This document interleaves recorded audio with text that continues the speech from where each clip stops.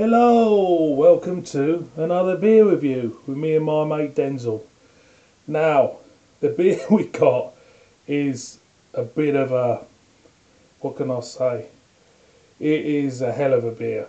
When I first had this beer, I didn't really think much of it. Could be. And I've grown to fall in love with it every time I've had it. And on Rate Beer, it's phenomenal. It's overall 99 and its style is 100. Isn't it, mate? So, I'm going to show you the bottle. I'll have to put you down now, mate. He likes to get on the action now and again, you know. Hang on, just let him out. Go on. He likes to get in on it. Right. Now, the beer is Westmalle Tripel, lovely jubbly, boys and girls, coming in at a hefty 9.5% ABV. There is the backside, an authentic Trappist product and everything, and this is a class act, this beer. Make no mistake, it's a class act. Westmalle, founded in 1836. In Westmalle, Belgium. Number of employees at this Trappist brewer. It's got 22 monks and 40, secular workers. And it was the first beer to use the modern use term triple. And triple means 3 grains, which are used in the brewing method. The brewery was remodeled in 1991 and it was then producing 45,000 bottles per year. Now, the recipe for this one hasn't changed since 1956, and this one has light Pilsner malts in for the colour. Styrian Goldings and Saz hops are used, which surprised me when I read it. So, I'm going to read the back because it's actually in English. The whole of it's in English, which is because I had this on holiday in Spain. I think that back was in Dutch or Belgium. Anyway, this clear golden yellow triple is brewed within the walls of a Trappist abbey on a small scale. I don't think it's small scale if it's producing 45,000 bottles. Under the supervision of the monks, profit is not the objective. The income is used for their daily life to maintain the abbey, and that's what I think all the Trappist beers do. A major share of the profits is donated to charities, and this living beer ferments again in the bottle.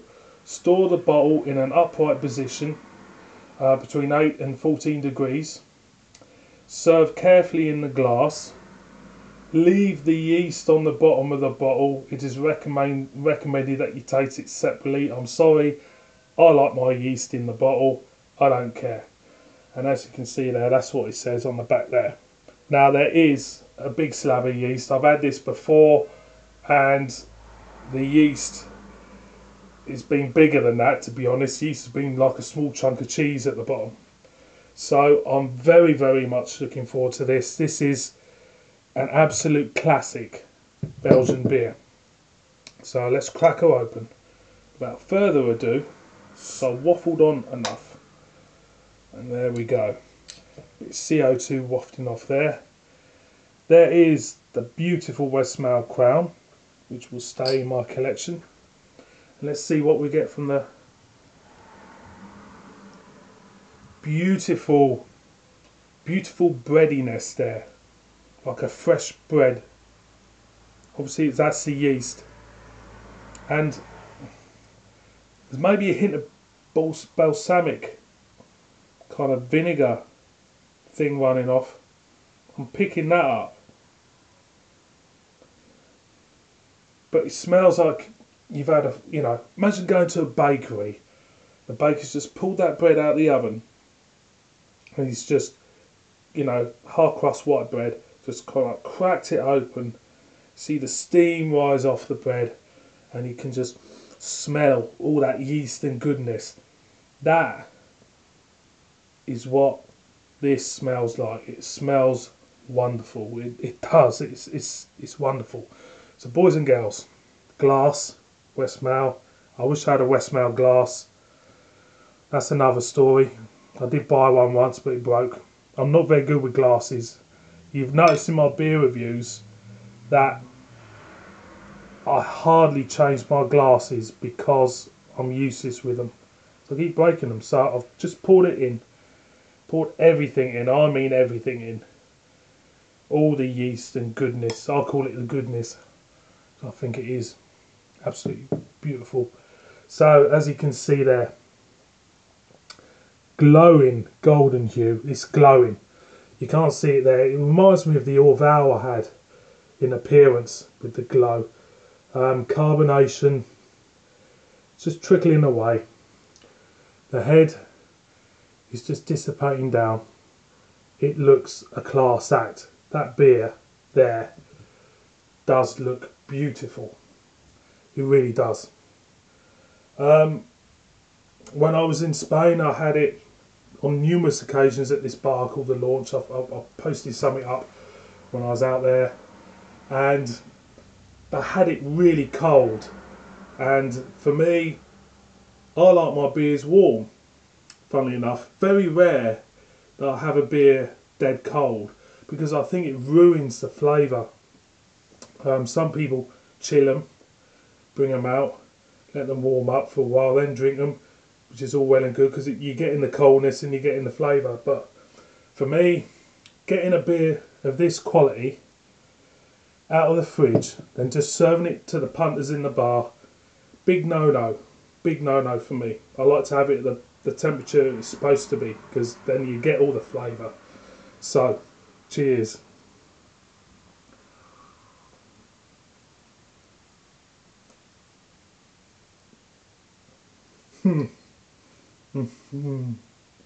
That's beautiful.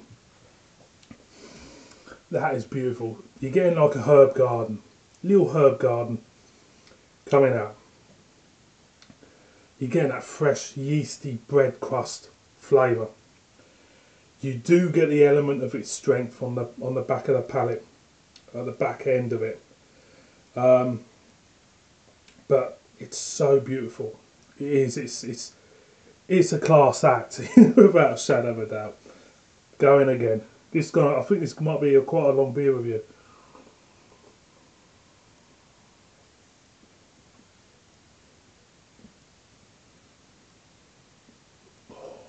And again, having it at this temperature just brings all them beautiful flavours out. It really does. It's smooth. You're getting the grainness there, but it's smooth. You're getting all the fresh bread notes. You're getting the wheat. There's a wheatness there. Hints of herb, and it's just beautiful. Everything in the taste notes knows its own place. It knows where to come out when you're tasting it. It's not like a beer which will give you, big on taste notes. This beer just knows all these taste notes. Just know when to, come out of the shadows, and it's wonderful. It really is.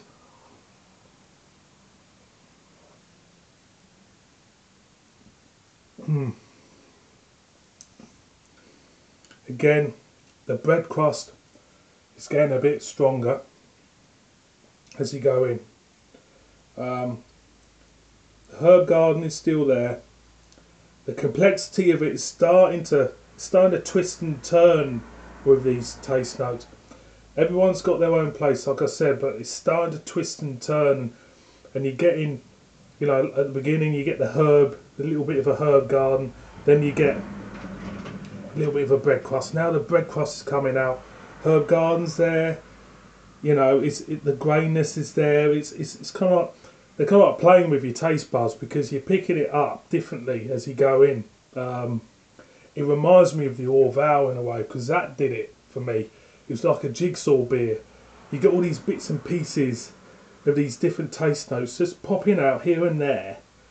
And as you go down, the jigsaw just comes together, and they start to kind of like mesh together. on your palate, if that makes sense.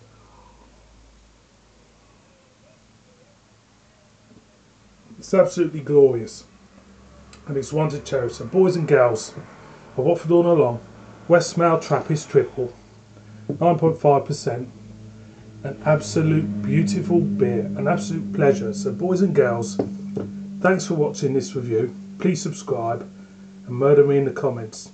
So cheers.